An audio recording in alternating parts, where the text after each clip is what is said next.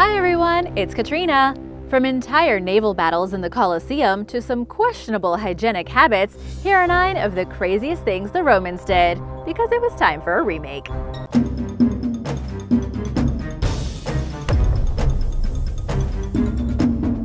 Number 9. Colosseum ship battles. The ancient Romans built the Colosseum as the world's largest amphitheater and the centerpiece for the ancient city of Rome.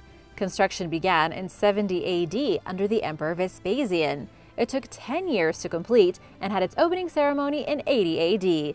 This ceremony was so impressive that it went on for 100 days. Have you ever been to the Colosseum, or is it on your bucket list? Let me know in the comments below. The Colosseum could fit up to 80,000 spectators. Can you imagine that many people back then? Even now, many stadiums seat around 70,000 to 100,000 people. So 80,000 people 2,000 years ago is super impressive. While the Colosseum is most famous for its bloody gladiator battles, it was used for a lot more than that.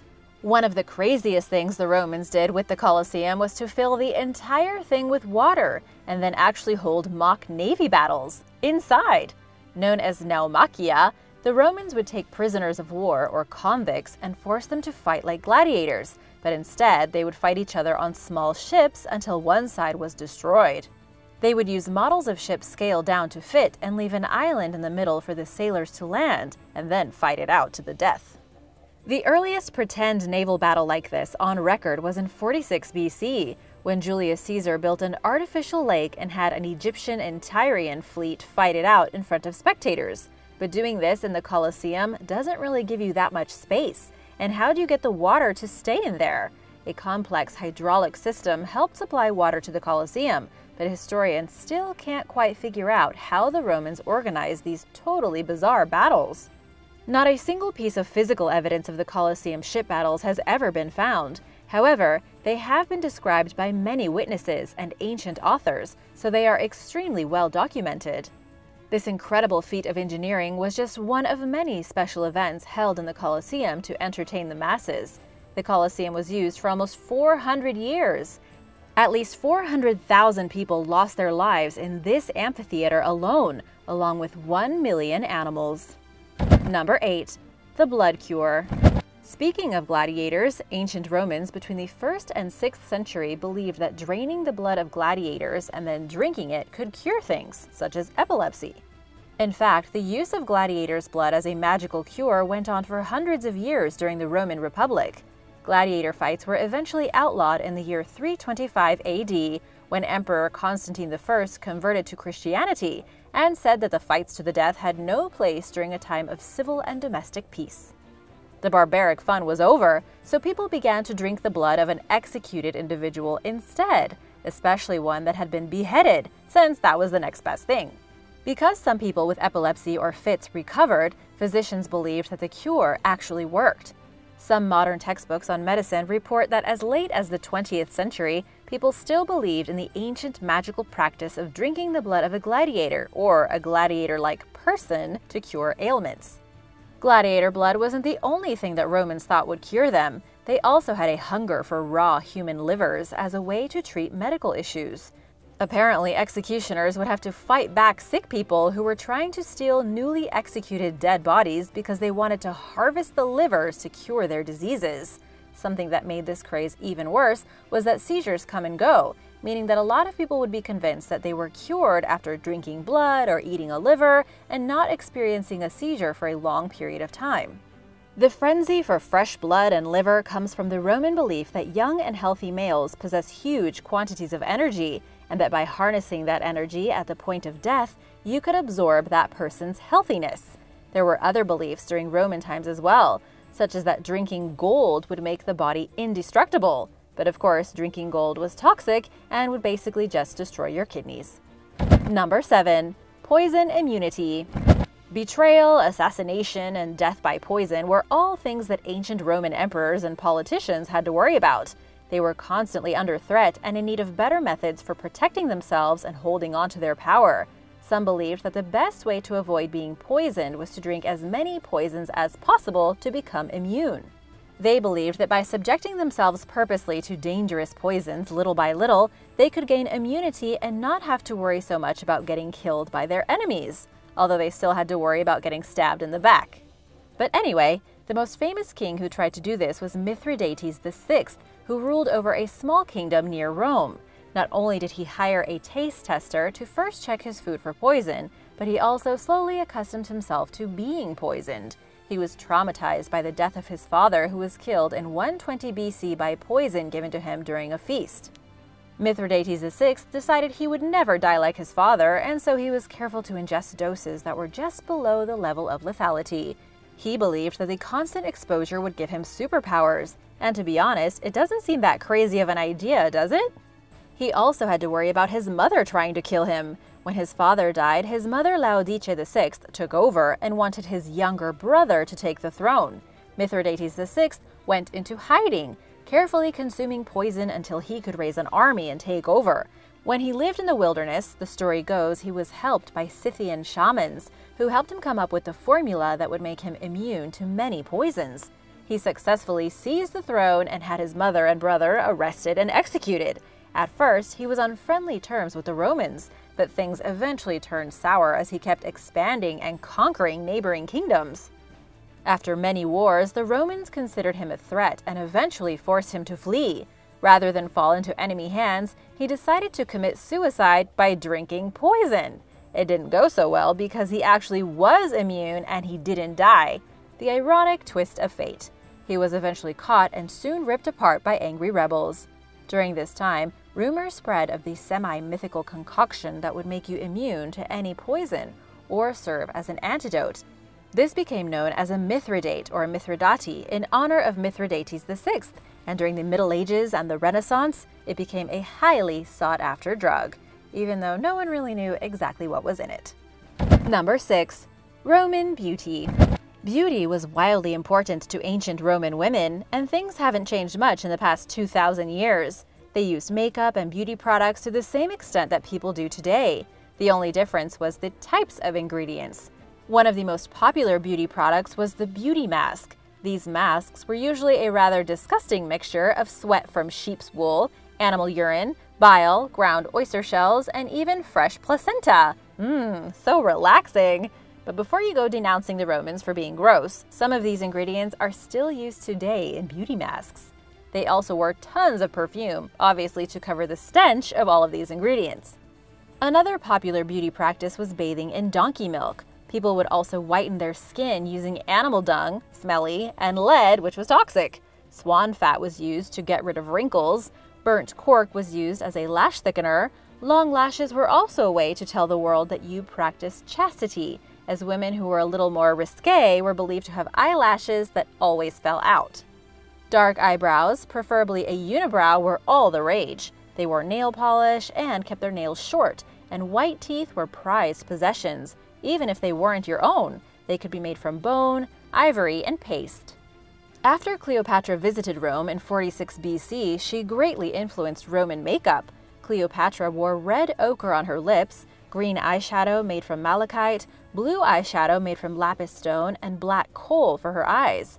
Red lips especially became a huge sensation. All the Roman women began using beetle juice and bromine to make their lips as red as possible. Number 5. The horse politician. The Roman Emperor Caligula loved one of his horses so much that, according to the ancient historian Suetonius, he planned to make the horse consul and have a say in government. But did he really do it? The horse named Incitatus received an ivory manger, a marble stall, a collar made from jewels, and his own house. The servants would feed the animal oats blended with flakes of gold. Caligula is one of the most notorious emperors in Roman history, known for his madness and brutality. When he first came to power, he was beloved, but he got sick with a mysterious illness and was never the same. He became cruel and crazy, feeding prisoners to wild beasts because he was bored, sleeping with other men's wives, declaring he was a god, speaking with the moon, wasting money and causing starvation. There are many stories. It's hard to separate fact from fiction since many of the authors hated him or wrote down rumors, but he did often try to humiliate members of the Senate, and appointing his horse as consul was the ultimate insult. A consul was the highest elected political office between 509 and 27 BC. If successful, Caligula would have created the first equine official in Rome. Some historians have suggested that Caligula was in fact trying to embarrass and humiliate the senators and the other elite members of the political circus in Rome by giving his horse a higher position of public office than them. In a way, he wanted to show that his horse was more important than the meaningless and useless senators, and that their job was so easy, even a horse could do it. So was he crazy or a political mastermind? It looks like the former. His constant mocking and evil ways became the death of him, and he was murdered by officers within his own guard. Incitatus was not officially granted his position. Number 4. The Roman banquet. The Roman banquet was probably just the way you would imagine it today in your mind. Picture Romans in togas stretched out on long chairs with goblets of wine and dozens upon dozens of exotic foods being served literally on silver platters.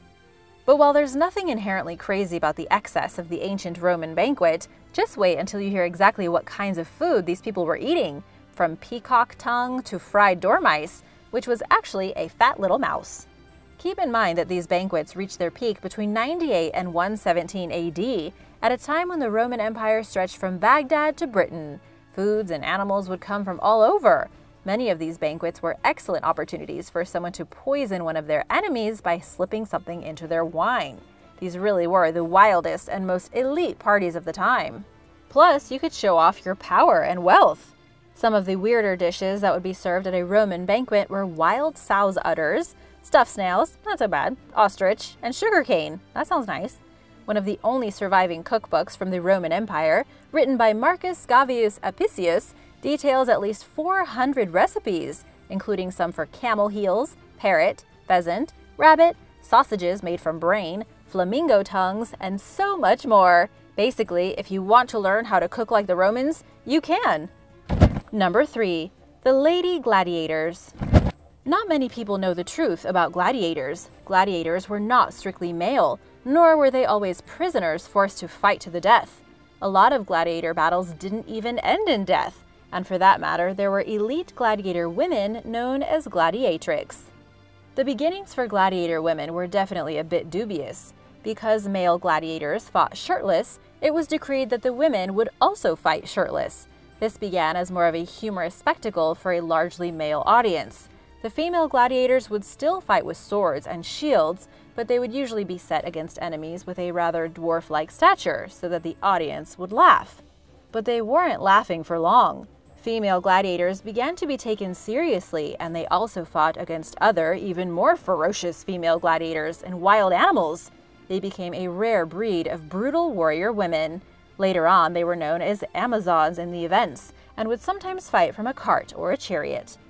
And here's the other thing about gladiators. Some of those who signed up to fight in the Colosseum were people from the middle class who wanted to earn extra money. The prize for winning a gladiator tournament was enormous, and it often came with a quick 15 minutes of fame. Before female gladiator battles were eventually outlawed, many of the most skilled and fearsome warriors in the arena were middle-class women collecting serious bank. This allowed many of the gladiatrix to move away from their fathers or husbands and live alone in prosperity. They were by no means common, but were a shocking and rare event to witness for the Roman public. Number 2. Roman toilets. Ancient Rome was not known for its hygiene, especially if you needed to use the toilet. At one point, there were 144 public latrines in Rome. These communal bathrooms were set up with toilets in rows next to each other, and it was actually a whole experience. People would go to sit and read, share stories, give out dinner invitations, what have you. The toilets, of course, didn't flush, but they were tied into internal plumbing and sewer systems with running water underneath them. As you can imagine, because so many people were hanging out in public toilets as if they were at the local pub, they weren't that sanitary. Instead of using toilet paper, Romans used a shared sponge for wiping their behinds.